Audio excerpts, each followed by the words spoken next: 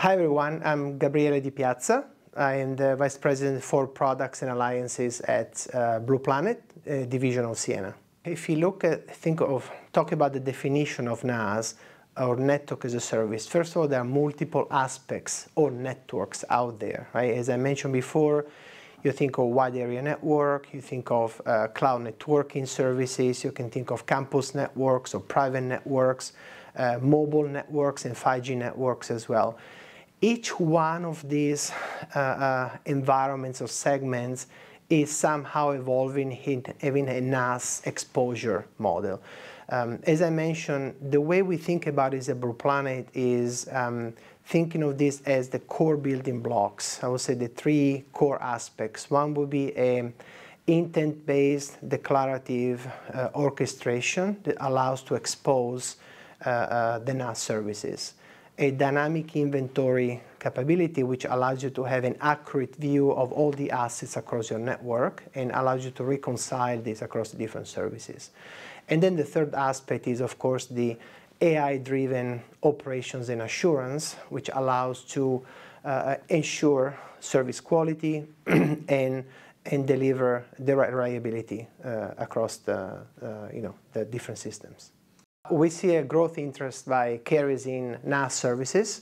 I think they are pursuing more and more NaaS opportunities and implementation because it allows them to move to the next generation of the services.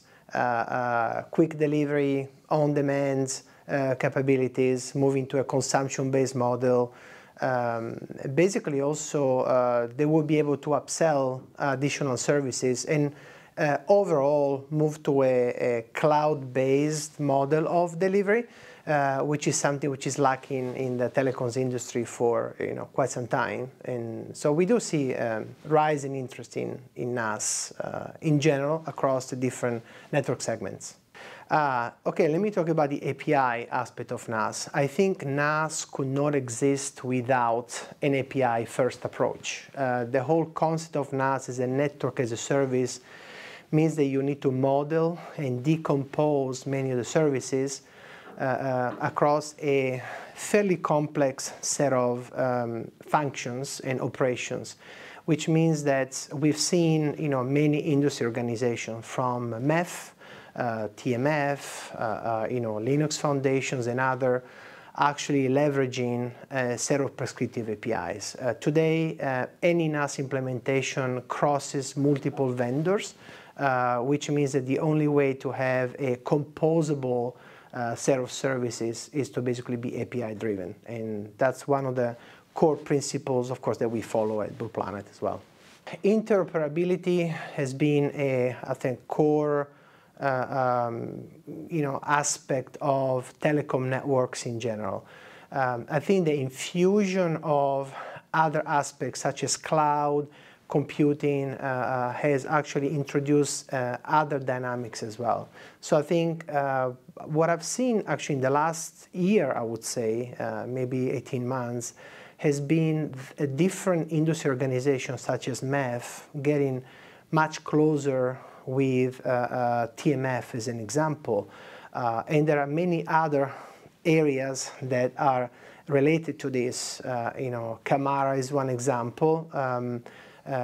But many others as well. So I think there is a collective interest in collaborative on APIs that can actually help instantiate and provision a service end-to-end.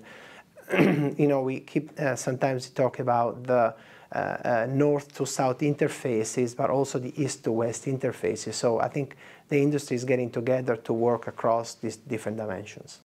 So Blue Planet provides intelligent automation solution in the telecom market. I think there's no NaaS implementation without automation. Automation is a critical aspect of any NaaS offerings, whether are in fixed networks all the way to wireless networks, and therefore the ability to provide declarative intent-driven orchestration, adaptive inventory and dynamic inventory, all the way to AI-powered assurance services makes us special, and combining those offerings in a common NaaS blueprint is actually our key strategy in the market.